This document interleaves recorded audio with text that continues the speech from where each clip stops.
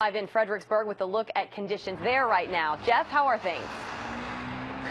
Things are pretty good, Audrey. You know, we had in this untouched area probably about 5-6 inches of snow. It's pretty powdery kind of stuff, but what a difference a few hours makes. It is sunny, it is gorgeous, it is beautiful. This is Plank Road, a major road in Fredericksburg. Just a few hours ago it was covered in a fair amount of ice. Now it looks like the moisture is hardly even noticeable. This is going to be the challenge over here when it comes to plowing, though, in the next 12, 13 hours or so, is these less side roads where there's still a lot of snow buildup. The crews are going to have some challenges with that. If we take a walk just down here just a little bit, you see the plowing going on. Hey guys, how you doing over there? In the parking lot here, and really every parking lot we've seen in Fredericksburg, we have seen a lot of private plows, a lot of pickup trucks out there doing a lot of work. That has been going on since very early this morning. They've certainly been on it. Everybody knew this storm was coming. VDOT has also been in an all-hands-on-deck situation. 900 pieces of equipment and trucks in the Stafford and Fredericksburg area.